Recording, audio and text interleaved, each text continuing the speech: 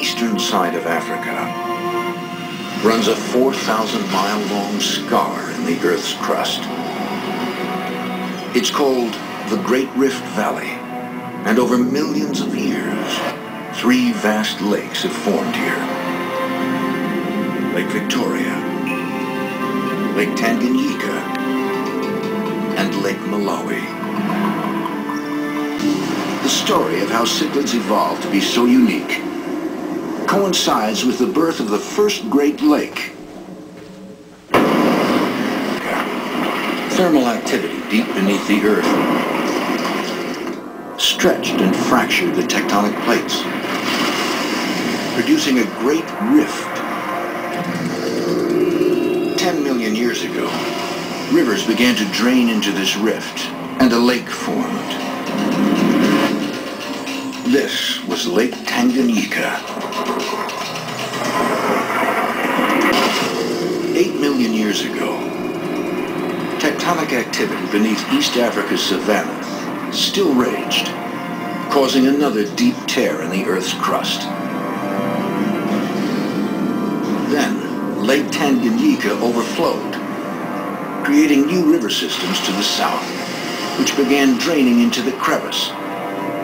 And by 4 million years ago, another deep lake formed, Lake Malawi.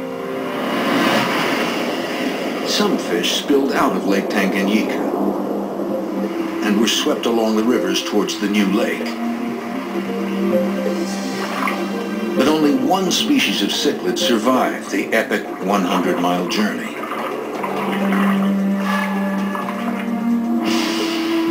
It was a mouthbrooder from this family called Haplochromidae, according to evolutionary scientist Professor Tom Kocher.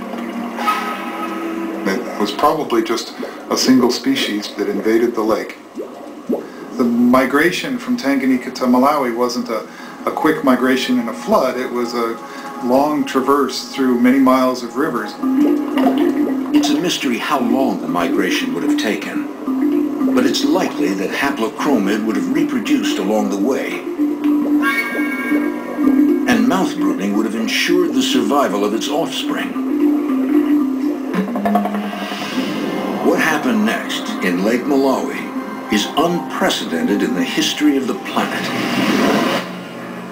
In just over 1 million years, the founding population of cichlids exploded from one to many different branches, resulting in over 500 different species.